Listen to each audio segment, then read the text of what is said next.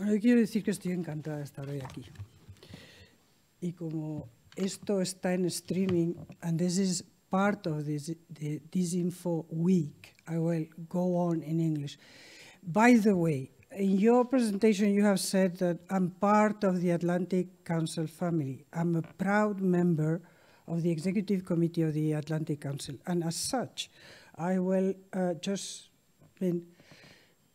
express my gratitude, the gratitude of the Atlantic Council to the US representation in Brussels and to the US Embassy here and to you, Benjamin Zeff, as representative. This is an important, extremely important moment, and this is an important, extremely important issue. And last but not least, my always a pleasure to come to Fundación del Pino. Fundación del Pino is, we owe to Fundación del Pino, and Vicente Montes has expressed a few of the highlights. We owe to Fundación del Pino a lot of what we know, and Fundación del Pino has become, well, the center to be connected to know what the intellectual life around the world is. Now, I would start by saying something which is obvious. Democratic values in this era of disinformation, this is my topic, democratic values in this era of disinformation, is a fitting way to begin this discussion of this Info Week. For disinformation and representative democracy are inextricably linked. Democracy, liberal democracy, is predicated on citizens making informed choices. And core to the model is critical rationality. This is the model. By obscuring the truth, disinformation necessarily undermines that core requisite. At its most basic level, it impairs the ability of democratic society to function properly by replacing facts or faith in facts with rumors and conspiracy. At its most insidious, it accentuates divisions within society, making the common approaches, vision, and narrative needed to sustain mass democratic societies exceedingly difficult. In other words, disinformation represents an existential threat to liberal democracy. It is a threat that eats our society from within, and it is a threat that must be responded to. That is precisely the motivation behind this event of this Information Week. And honestly, thank you, my dear friend from the trenches, Danfried, for being the, I would say, the engine behind much of this effort, behind so many of the efforts in the Atlantic Council. This is a clarion call that is now being taken up transatlantically. Here in Europe, we see interesting initiatives, though perhaps still more words than deeds. There is this Commission's Code of Practice on Disinformation. There is the EEAS, East Stratcom Task Force, and this EU versus Disinfo site. In national legislation, we also have interesting approaches, but all these are first steps, and I'm sure that we will hear more from all the panel that comes. My remarks focus specifically on our democratic values and what is needed to preserve them. In a way, it goes a step beyond what Benjamin told us, this idea of vaccination, this idea of blindarse contra. We are just at the beginning of the war against disinformation. Of course, our moderator has said it, rumors and information warfare as well as propaganda have long existed, but current onslaught fueled by technology and social media represents at the very least a new phase, a new qualitative phase. Dazed by the steady stream of crisis this last decade and deeply shaken by manipulation since 2016, it is only now that policymakers and some of the public are finding their feet and recognizing the challenge ahead.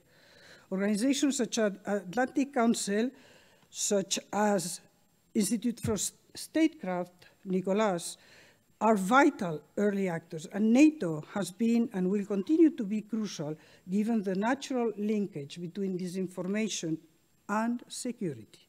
But we must be clear about the battle we face and how to address it.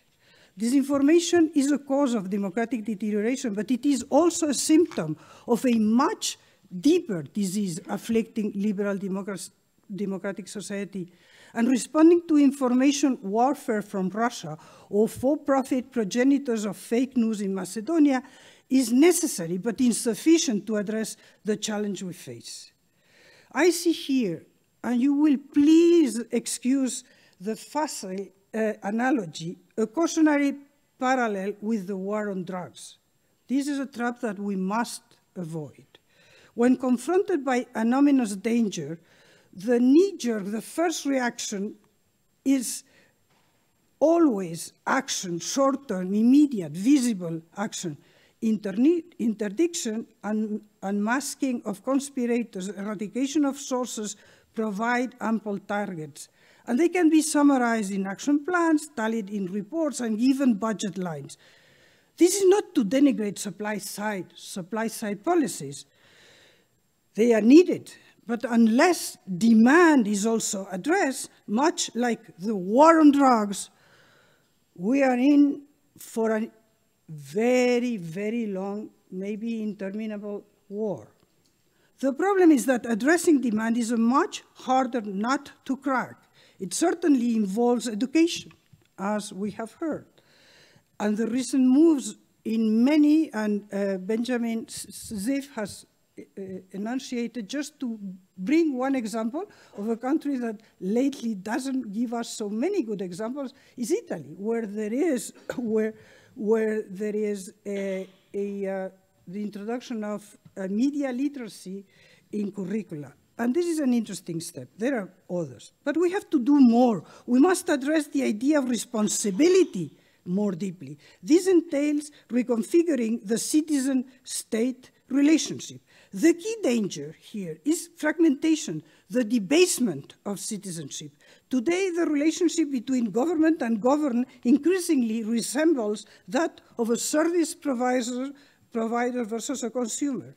As governance has gotten increasingly complex and technical, the citizen has been left behind, even as government intrudes more and more in our lives. It creates a passive, weak connection between citizen and state. It reduces a sense of responsibility and denies agency.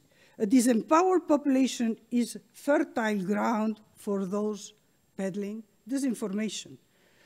And as societal connections weaken or disappear, it is easy to fall into alternative realities, all of which is, of course, propelled by technology. This echo chambers that we know so much about. In Europe, we have to add a loss of narrative to that. With the end of the Cold War, and more recently with the end of the impulse for enlargement, Europe, the European project, ever more heavily rested on prosperity as a legitimating basis. In the years post-crisis, this too has gone. The prosperity as legitimacy doesn't any longer work as the narrative. Combined with the insecurity of an aging and shrinking population, there is a distinct sense of being adrift at sea in a global environment in which we feel lost and no longer in control. It is a witch's brew. None of this is any great epiphany, but it needs to be emphasized at the beginning of this discussion that we'll look at the threats coming from outside, because even as we push forward responding to supply, we must be cognizant that we face a much greater challenge in healing the causes of demand within our society. The cancer of division and disunity has metastasized. Putting on sunscreen is no longer enough. This is urgent, not just because it impacts the proper functioning of our democratic societies, but because we are living in a world at a time of mutation.